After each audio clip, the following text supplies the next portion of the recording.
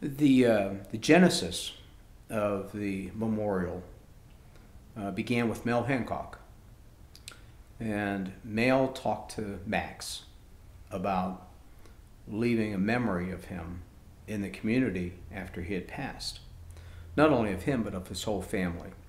And to do something very tastefully that once Max departed this world, there would be some physical remembrance of he and his family. At the time, Mel was working in the, I guess, institutional giving area at Mountain State University, and came up with the idea of a memorial bell tower. He had known Max Lewin for several years.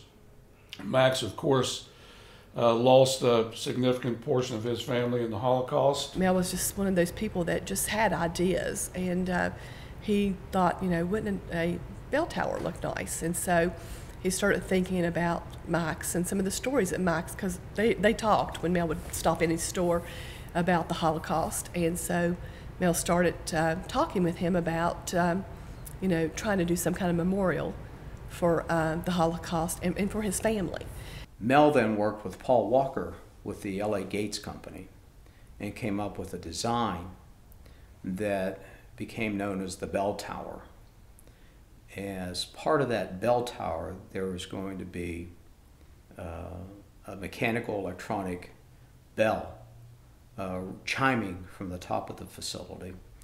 There was going to be an elevator inside that would provide students, faculty, and staff with transport from the 3rd floor up to the 4th floor.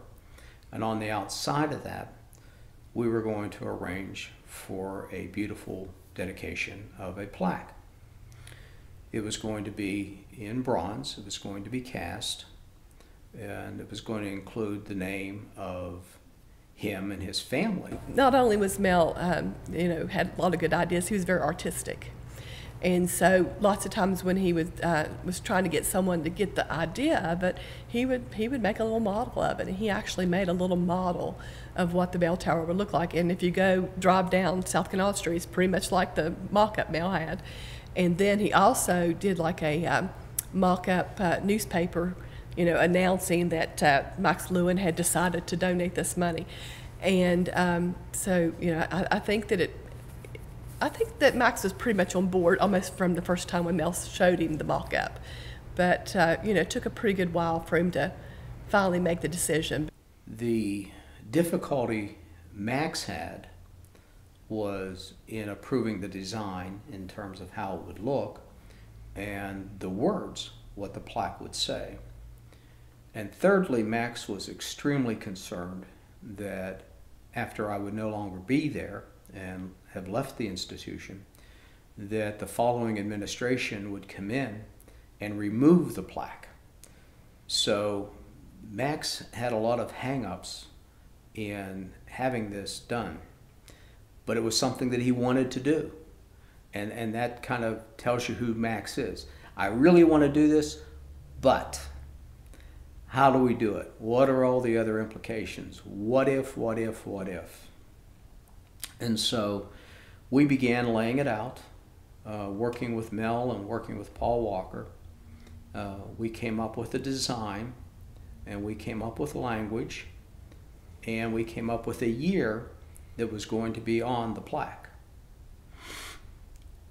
A year has passed now, and Max still has not signed off on the casting of the plaque. It was going to come out of a foundry in Florida, I believe. It was very important to Max that we found a Jewish foundry to do the work.